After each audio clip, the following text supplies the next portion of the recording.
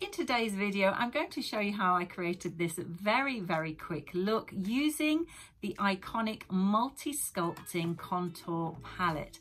It's a very simple little technique. I am in no way a professional makeup artist.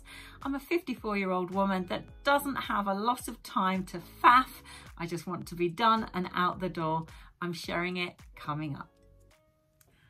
So as this is more for fun than a tutorial, I've already done my skin prep. I'll talk about that in another video. I'm quite specific about my skincare. I think that's ultimately the most important thing. I've also used this product. This is something that I recommend to everybody. It's Ombre Elise. It's their Lait Creme Concentrate. It is shea butter. It's got aloe vera in it. It's very, very moisturizing. If your skin is a little dehydrated, especially in the changing of the seasons, I recommend this as a base for your makeup. It's absolutely fabulous. So let's get into this palette. This palette is a fabulous one. There are 6 shades. Obviously, you can see I use it quite a bit, and I like to use it to contour my aging face. I'm 54 years old for reference, and this is not a tutorial by any means. It's just what works for me. So first of all, I'm going in with this shade. This is the shade that I'll use really almost as a bronzer effect. So coming round. And a little tip, we've been taught to put our contour shade quite low down. I'm going to put it higher up, and that will give you give me the appearance of raised cheekbones. That's it. Now it's kind of, trying to get as even as possible, but that will do. And next I'm going to just run that just down the sides of my nose, here and here. I'm just going to look in the mirror while I'm doing this. A little bit just under. That just gives like a shadow, as if you've got a bit of a fuller lip. And I'll sometimes run it along my jawline to disguise the appearance of jowls. Now I'm going to use what I would say is more of a foundation shade. And I'm going to pop that in the middle of my forehead, down my nose, the rest of my cheek or mid-face, and my chin. And then for a little bit of concealer and highlighter, I'll use a lighter shade. And I do have a tiny little mark here, little bruise, from a skin booster that I had a few days ago. I'll talk about that at a later date. So now I'm just getting rid of any little shadowy bits here and here. That's it for the iconic palette. Now I'm going to go ahead and blend that, and I'm using a foundation brush, and I'm going to blend it all in. No particular routine. This is not a tutorial. It's what works for me. So I'm just going to go into the hairline, first of all, and come down, and I'm just going to really sweep that up. We want to give the impression of a lifted face and a lifted cheek, and really lift it up into the hairline. And I'll come into the mid-face, across the top of the lip.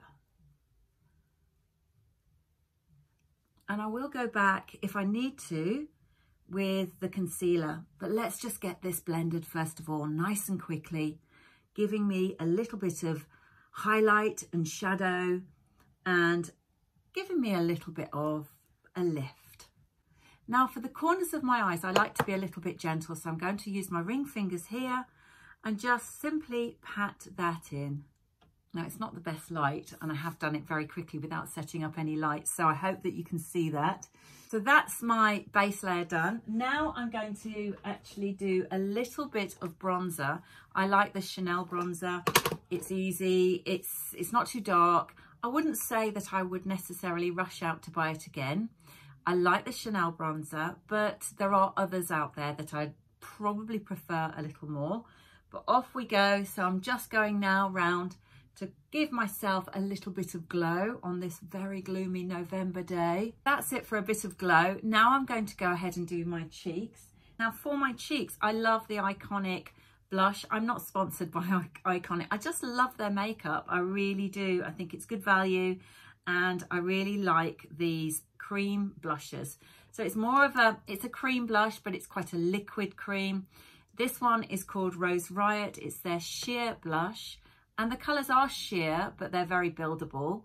So I'm going to give myself a cheeky smile and pat this sheer blush just along my apples of my cheeks, all the way along. I'm going to do a very kind of like a very earthy, very natural eye. So I'm using a palette that I picked up, believe it or not, from Aldi. And I'm coming in with a very soft, quite a nice little chunky brush. And I'm starting at the high point of my eye, sort of right just on the brow bone. And I'm just going to sweep that. So I'm going to give myself the illusion of having more space because I have got hooded eyes. I'm 54. So I'm just giving myself the illusion of a little more space. If you find that your brush is dragging your skin, you can go ahead and just pat your brush across. Nice and high. So that's just one shade, very matte, no glitter involved when I'm off to work. Now I'm going to use a very light shade, and that is going on the lid here. So this is what we call the movable lid. And I'm just patting that. And I'm going to use the same shade on my brow, right under my brow hair. There we go. Very natural, very easy, and has given the illusion of lifting my eyes ever so slightly. Now I'm going to just do a tiny little lash line. The lash line is really there just to emphasize my lashes. So I'm going to use a liner brush, and I'm going to come in just here and just on the outside edge, and maybe 2/3 of the way in, and then wing that out just a little bit. Tiny and subtle. And that's it, just a tiny little darker shade just on the lash line. And for under the eyes, I'm going to use the same colour, and I'm just going to pop it just under, just maybe 1/3 of the way. For my brows, I'm going to literally just brush those up. I'm using the It Cosmetic brow pencil. It's like a duo, so it has the spoolie and then the pencil. I really like this actually because it's so creamy. It's so lovely just to brush through your brows, smudge through. I used glycerin on my brows for 6 months, and it definitely, and my eyelashes, and it definitely made a difference to how they grow. If that's something that you'd be interested in, just let me know, I can do a video. So that looks obviously a little dark. So then I go ahead with the spoolie and brush that out. And I really like that that just gives a supernatural, not too hard brow.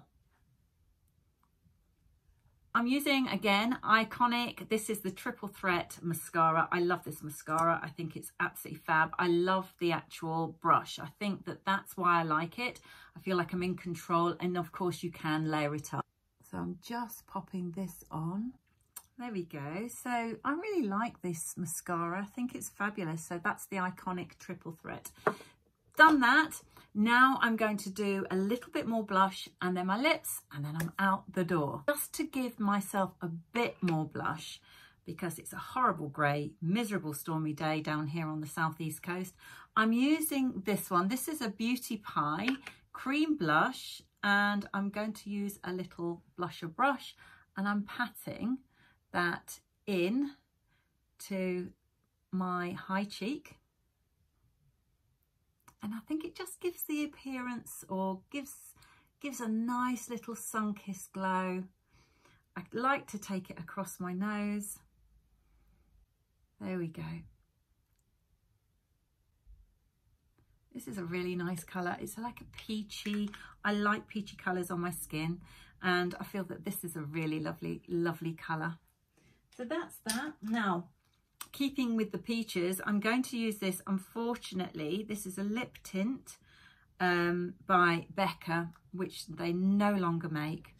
And if anybody knows where I can get Dragon Fruit Becca Lip Tint, let me know, because I love it. Now, I'm not a makeup artist. I don't often line my lips. I do like to have kind of a diffused, almost smudged lip. That's the look I like. Now, that's it. I am all set. This is my everyday makeup. So that's it. That is a very impromptu video done.